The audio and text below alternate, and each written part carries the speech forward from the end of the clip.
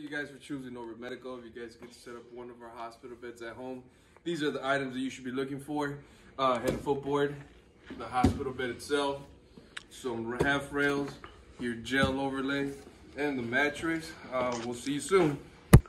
And we're back. So these are the type of items that you should be looking for after everything is unboxed. You should be looking for the head section. I left this purposely in there so you guys would know that it's just for shipping purposes. That has nothing to do with the bed, the assembly, and whatnot. This is going to be your high-low bar. This is going to be your foot section. And if you can take a look at the actual bed, everything is labeled from the head section to the foot section to the head and footboard here. You have small stickers say head and foot. Obviously, the foot section is going to have a crank just in case it doesn't come with stickers. Also, with this bed kit, you're going to receive your wheels for your head and footboard, your hospital motor here, and your individual half-wheel rails that we'll teach you guys how to go over. And also, you're going to get a set of stickers that you need to put on the head and footboard of the hospital bed. This shipping bar is just by kicking it slightly, and it just comes off just like that. You don't need this. You can actually throw this away, recycle it, whatever you want to do. The easiest way to do this is bring these two head section and foot section together. Walk behind it. You're gonna have two hooks in the head section right here and right there. And all you gotta do is align this together, just like so. Make sure that you know it's in. And then you just open up the bed. The next step would be make sure you have this chain link connected.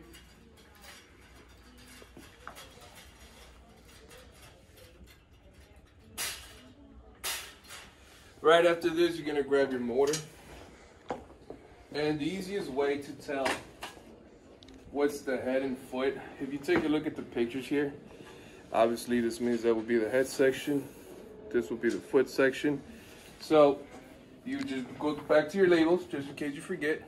Close this up a bit. Open up these little tabs.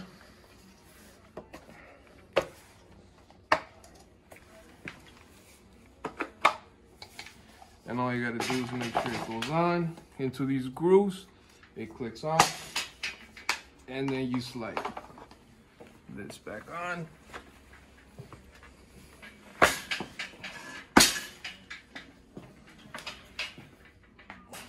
Do the same thing for the foot section.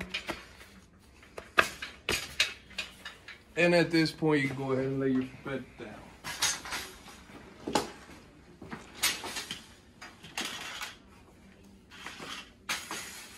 With that being done, you're gonna grab your wheels. You have one set of locking wheels and another set of regular wheels. These are the locking wheels. And then these will be your regular wheels. We're gonna go back to the footboards and headboard. You grab one locking wheel. And then the other one that's not locking. Just like that. Same thing with the foot. And make sure that your locking wheels are opposite from each other. So if you put this one on this side, you put the locking wheel on the other side.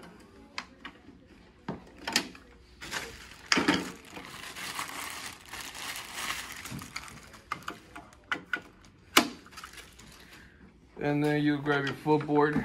You will set it down just like this. You're gonna grab the whole frame, bring it up, and make sure that that lines up. Just like that.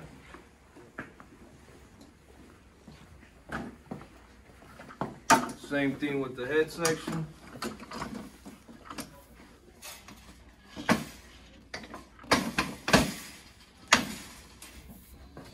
And that's how you set up the head and the footboard. You're gonna grab your high-low bar.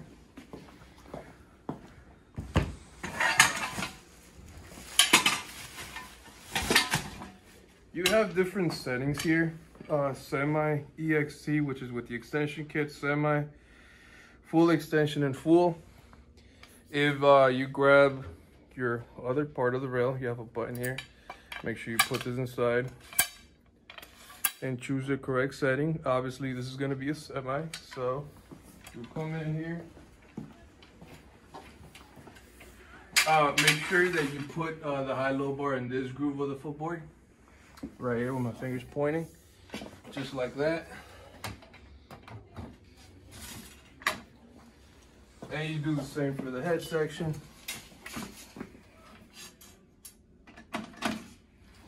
And there you go. These are going to be your half rails. Make sure you take the wrapper out.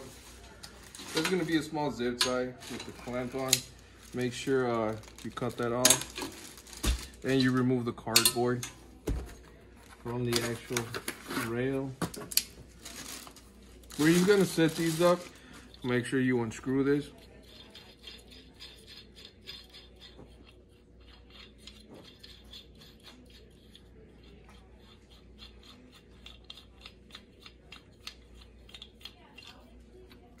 Now you're gonna have this plastic bushing. You have two different size holes.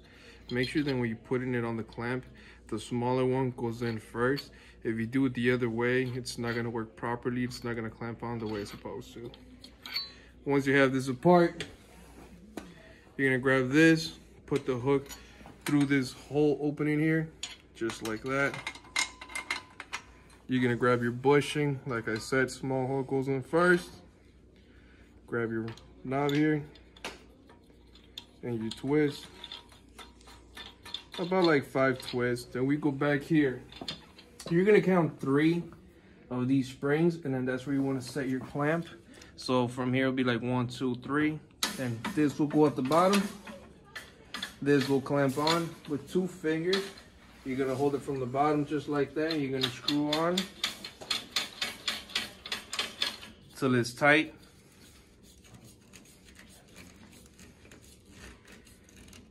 Now to make sure that the rail's working properly, you're gonna have a wide knob here. If you pull this, the rail should slide down.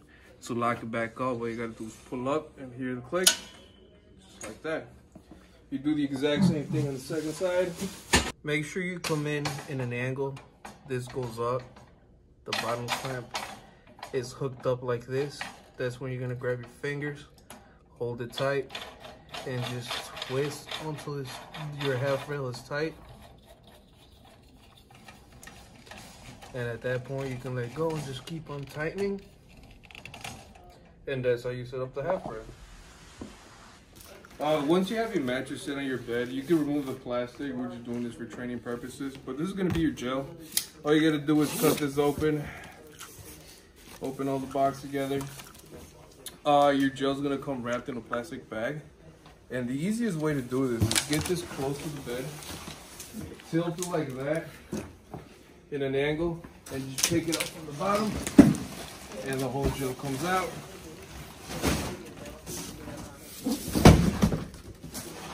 You remove the plastic sleeve that it comes with. And then make sure that the Medline logo is at the foot section of the bed. Just like that. With these straps here, you're gonna strap it over the mattress in all 4 angles.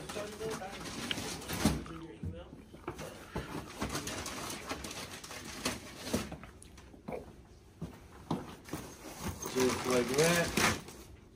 So this gel overlay, what this gel overlay is designed to do is to conform to the patient's body. Over time, some people find it very uncomfortable or comfortable. Per the manufacturer, what the recommendation is to remove these straps if the patient finds this uncomfortable. Just like that, and you fold it back up. And you leave it set like this for 8 hours so it can go back to its original form. Now that your bed is completely set up, make sure that your motor is connected to an outlet close to the bed. And we're gonna check the functions of the actual bed. This is gonna be your hand controller in the back of it. You could always bring that out, push that in, and then it's easier for you to hang the remote on the side of the bed, whichever side you choose to. All these buttons have a picture, and everything at the top will make the bed go up. Everything at the bottom will make it go down. So for example, top left will raise up the head section. The one underneath will bring it down. Top right will bring up the foot section, just in case the patient needs to have the legs elevated while they sleep. The one underneath, it brings it down. Now the middle button, what that does, it brings up the head and the foot at the same time, just like that.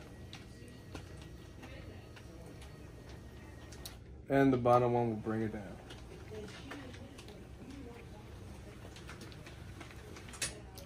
Once you've done that, this is going to be the lowest setting on the hospital bed. If you need to raise up the patient to make it easier for you to transfer the patient in and out of bed, you will just cut this out. And with this handle, you will just bring this up. If you crank to the right, the whole bed itself goes up. If you crank it to the left, it brings down the bed. Just like that. Whenever you're done cranking it, you'll just fold this crank and tuck it in.